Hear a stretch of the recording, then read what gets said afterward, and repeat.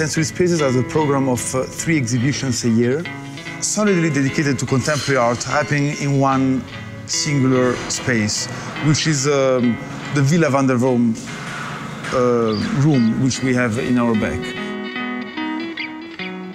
Our aim is to invite artists which are in a crucial moment of their career.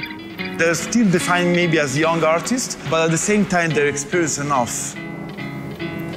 For the first exhibition in the series, we invited the American artist Oscar Tuazon. Oscar's work attempt to change words with very simple ideas, very simple, I would say, rotations of point of view.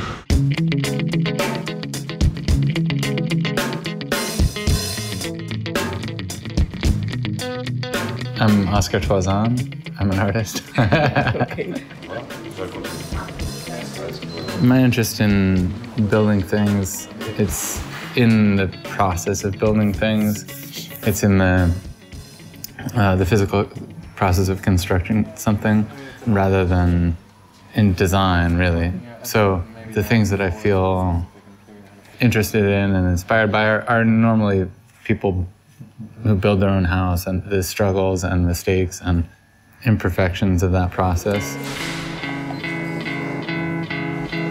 1298. The work I do continues from the work I've done, but when I come into a space, I keep it as open as possible and then let the space inform the work. There's some kind of push and pull between the space and the work, and that process of figuring out the limits, figuring out the possibilities, ultimately forms what the work will be.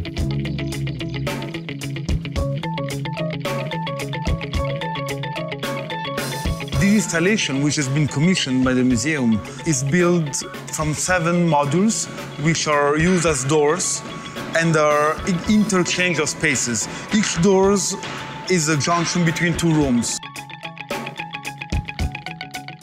Sensory Spaces is located in an open area of the museum, so the public is allowed to freely come in and out the building and this series of exhibitions. What we found interesting is that this work specifically, but in general terms, this series addresses directly to the public, addresses to the experience of the public in being in a space. So visitors following the series will be caught by notions of surprise and transformation, and how determined giving 250 square meters room can be transformed just by simple use of lines and planes.